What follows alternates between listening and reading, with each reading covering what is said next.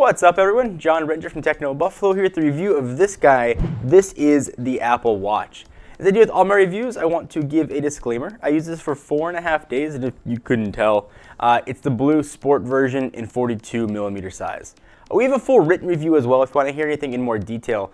Todd, who wrote it, actually has some differing opinions on what I'm going to say, so if you want to hear another side of the coin, again, hit the link down below and check that out, and I'll talk about some of Todd's points as we go through the review.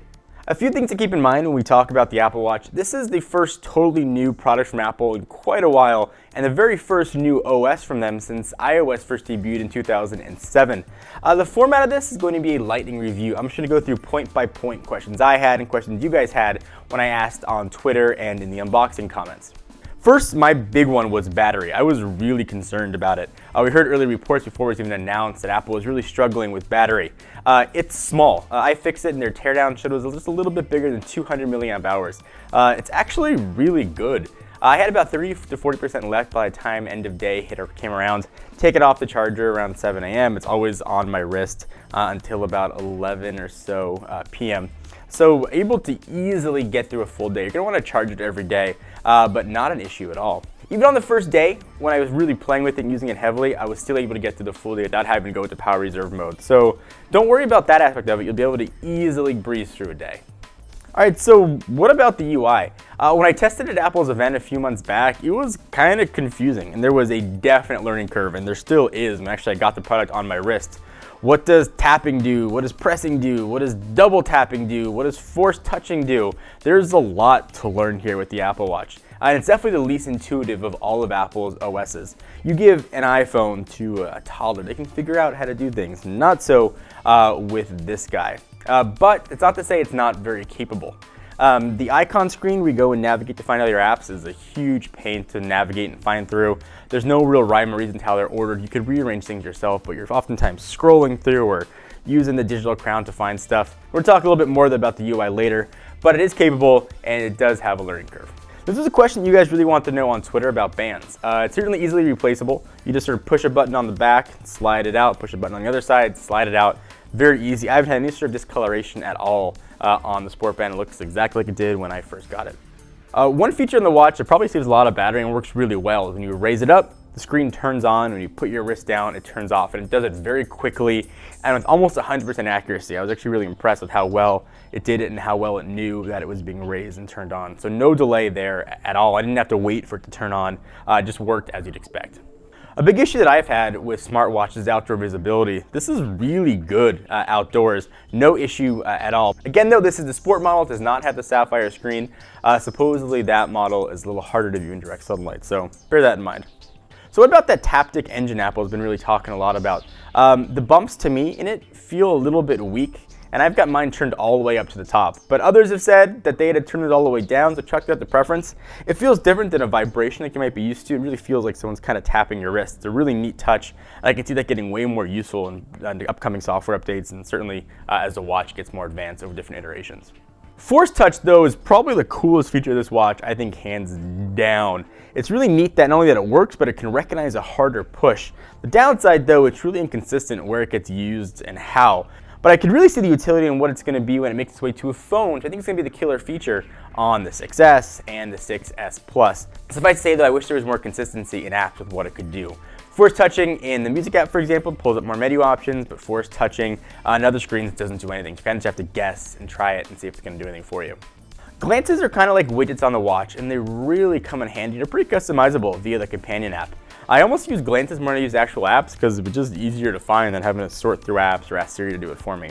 And speaking of Siri, without a keyboard, you rely on Siri for almost everything. It does a really nice job filtering out background noise when you're trying to dictate a message or reply back to someone. There's a lot of people around you. I will say though, Siri was definitely on the slower side, and the more I use it, the more I begin to realize, yet again, how far behind Siri is versus its Google counterpart. Alright, so what about waterproofing? It's a watch, it's probably going to get a little bit wet. Apple doesn't necessarily claim waterproofing, but I took a chance and I just wore mine in the shower, and I had zero issues at all. It's still working like it did from day one. There's been a ton of videos out there, people taking it in the pool, leaving it in water for 30 minutes, and no problems at all. So it's not officially waterproof, but if you just use it the way you would any other watch, maybe don't take it in the ocean. Even if you did, you'd probably be okay, but be smart about it, you're not going to have any problems. Speaking about being smart, let's talk about scratches. It's pretty durable, but I didn't take a knife to it. I didn't see if it could withstand diamonds. You know, if you think about it as a product you're going to wear, just, again, be smart. If you bang it against the wall, you might get a scratch on it. It's made of aluminum and something on your wrist. It's not going to be pristine through the entire life of it, and to expect it to be pristine is very, very silly. But in my 4.5 days, I've had no problems and no sign of wear or tear yet at all. So I promised I would talk about apps. One thing to know, they don't necessarily run on the device yet. They are running through your phone, which means it's got to communicate with your phone, so that also makes them very slow. Take Shazam, for example. There's a Shazam companion app for the watch. You can go ahead and open that up, and it looks like it's listening on your watch. In fact, though, it's listening through your phone, so whether your watch is telling you anything, you got to still have your phone out of your pocket to listen. That's sort of a lot of the things that you see with the watch. It could be useful, but right now it relies on your phone way too much. All right, so what about messaging? Being able to send heartbeats and drawings to friends is fun, but the novelty definitely wore off kind of quickly. Dictating messages was handy and it worked well. Being able to send voice worked well. Being able to customize emoji was neat. But besides that, it didn't do anything that was sort of groundbreaking for me. But again, that wore off. If all your friends have Apple Watches, maybe your experience will vary. So you can use this to answer phone calls. It actually has a speaker and microphone built in. The speaker was pretty loud.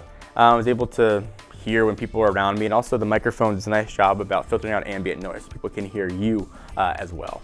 One of the features Apple is touting about the watch is the activity monitor. They want you to get up, get active. I was really surprised how accurate it was when it came to tracking my heart rate and also the steps. I found it actually helpful to remind me to stand up and move. Every couple hours it would tell me like, hey, Lardo, stand up, which I found hypocritical because this thing never moved at all. It stayed on my wrist the whole time. The Apple Watch, like most smartwatches now, is just a notification machine. I really have yet to see a killer must-have feature on any of them. The Apple Watch doesn't do anything that Android Wear or even Pebble doesn't do. Now, for the most part, I'm pretty ambivalent towards the watch, just like I was towards Android Wear. But this ambivalence comes with a really hefty price, sort of at the lowest end at $349 and probably at $399 for the 42mm Sport. It gets very expensive. It does what I thought it would do, and it does what it does well. I just don't necessarily need what it does. There was a lot of does in there. I think you're best served waiting for Gen 2, and presumably native app support is going to come. Perhaps it'll thin down, even better battery life. Maybe that sapphire screen will filter its way down to the Sport model. So what's the score? We did this one a little bit differently. I wanted to give this a 7. Todd, who did our written review and also has a Sport model, wanted to give it an 8. Check his opinions out again down below. So we met in the middle with a 7.5. Go into this knowing what it does, trying to figure out if it's right for you. If you want notifications, that's all you're looking for, and you want the best notification system available on iOS, the Apple Watch is a good way to go. If you want more functionality, you want it to do more things, you want to see what the apps can do, you're better off waiting. See what developers can put out, see when native app support is going to come to the watch, and then make your decision. By that point, perhaps Gen 2 will already be out, and you'll get a more streamlined experience product than what you have now with Apple Watch 1.0. And you guys, thank you for watching. Do you agree, disagree? I'd really like to hear your thoughts on it. It's a pretty polarizing product, I know. Give the video a thumbs up. We always appreciate it. Until next time, I am John Rettinger from TechnoBuffalo. Hit the big subscribe button for the latest TechnoBuffalo videos almost every day. Until then, I'll see you guys next video. Bye-bye.